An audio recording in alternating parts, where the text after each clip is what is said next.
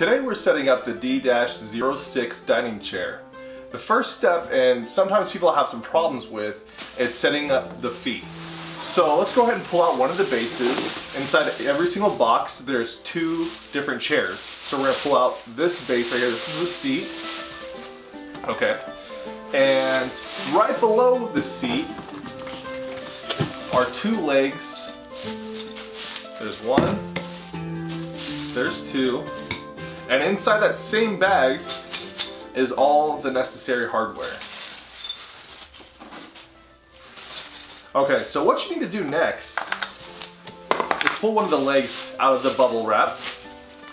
And this bottom section right here, let me go and hold this up so you can see this. The bottom section is actually Velcro.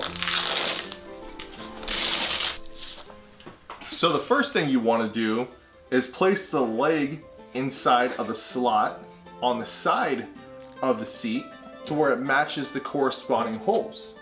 Now you want to go to your included hardware and make sure to use the smaller bolts versus the longer bolts. The longer bolts are for the back and the shorter bolts are for the legs. Now you want to put a washer, which is also included in the kit, around the bolt and use the Allen wrench. You slide the bolt into the hole and give it a nice good turn. Complete the rotation of the screw until it's snugly pressed against the wood. Then you know that it's secure.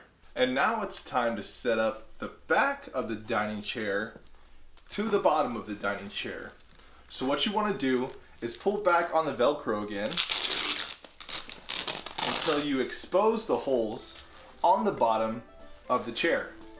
Now you want to line these holes on the seat to the back of the dining chair like so.